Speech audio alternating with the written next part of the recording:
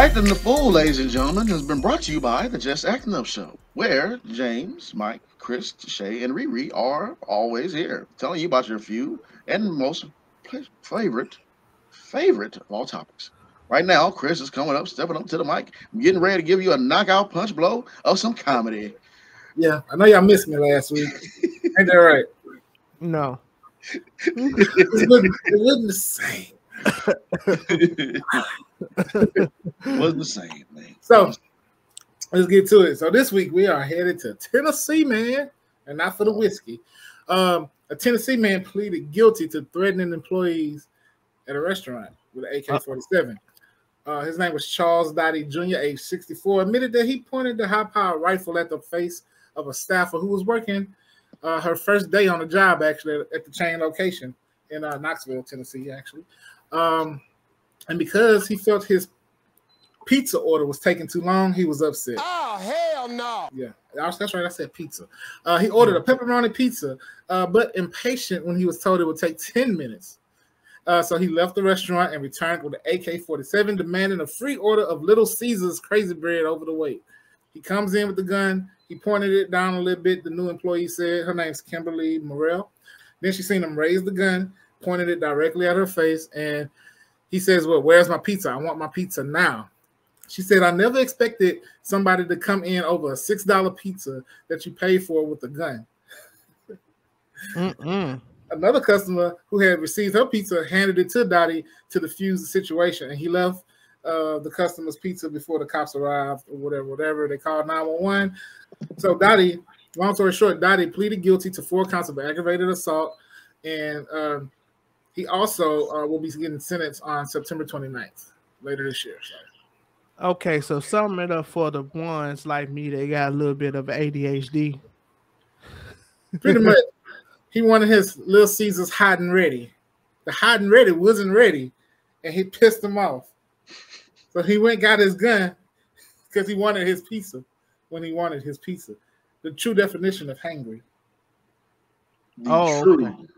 Mm-hmm. I got you now, Chris. I got you. And one staffer said they were kind of shocked because the wait wasn't even that long. It wasn't even like 10 minutes. If he would just waited like 2 more minutes. Oh, hell no. It be like that, boy. I'll tell you, it be like that sometimes, but not like that. Not like that, but like that, yeah. No. Man, it does be like that. Because I remember one time, actually, this morning, I was so hungry, I almost ate a clock. I didn't though because it was time consuming. And also I have to go back for seconds because, I'm here all day. That's actually a clever joke. That's not a clever joke. You don't think it's clever? No, that's not clever. It's pretty clever, right? No, that's not clever. No. Man, and I know everybody loves waiting for Thanksgiving. Thanksgiving is so close to being here, about 2 more months. Who's never hungry on Thanksgiving? Oh. The turkey, because he's already stuffed.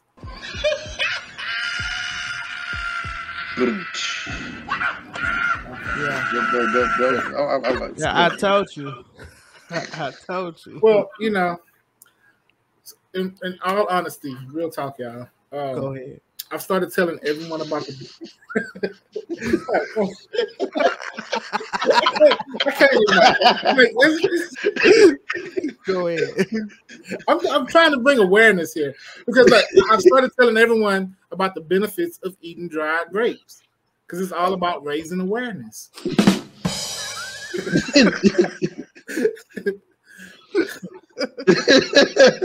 Okay, he kind of getting me today. I ain't gonna lie, man. That's pretty. Yeah, maybe not because I'm sleep deprived or so. I don't know, but yeah. Thank you. Good job, bro. Good job. You know them jokes wasn't funny. I can't help but laugh this time. I don't know, man.